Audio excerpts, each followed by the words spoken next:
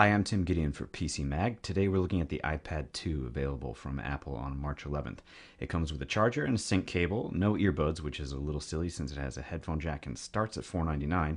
This is what it looks like compared to the old iPad, which is the thicker one on top that does not have the rounded edges. The same 30-pin connector and built-in speakers sit at the bottom of the back panel, and above the volume controls a new rotation lock or mute switch. You choose which you want it to control in the settings menu.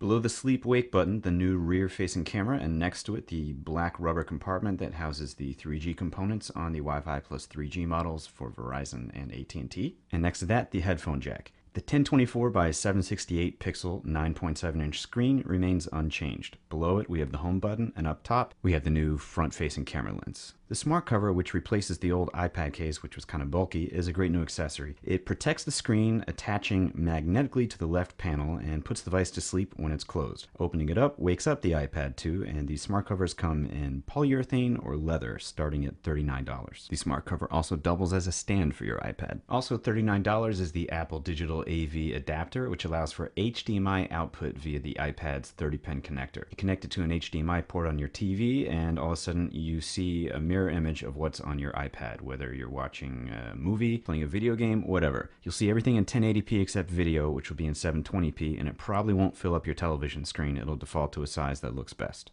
So let's check out the camera app. It shoots video in 720p, and tapping on the screen changes the aspect ratio of your view but does not affect the actual recording. Video and photos you take can be accessed by clicking on the lower left corner icon. There's no flash, and the rear-facing camera shoots images below 1 megapixel. It's more toy than tool, but the camera can be a lot of fun, especially in some of the other apps. One inclusion everyone expected was Facetime, Apple's video chat app. It's the main reason for the VGA quality front camera. Making and placing calls is easy, but there's no HD level video like there is on the new MacBooks. The app works much in the same way it does on the iPhone and iPod Touch, and it only works over Wi-Fi. The new iMovie app is $4.99 and also similar to the iPhone's iMovie app. It's easier to use though because it has more screen space, which makes editing a little easier. You can also add generic music or songs from your iTunes library or add sound effects.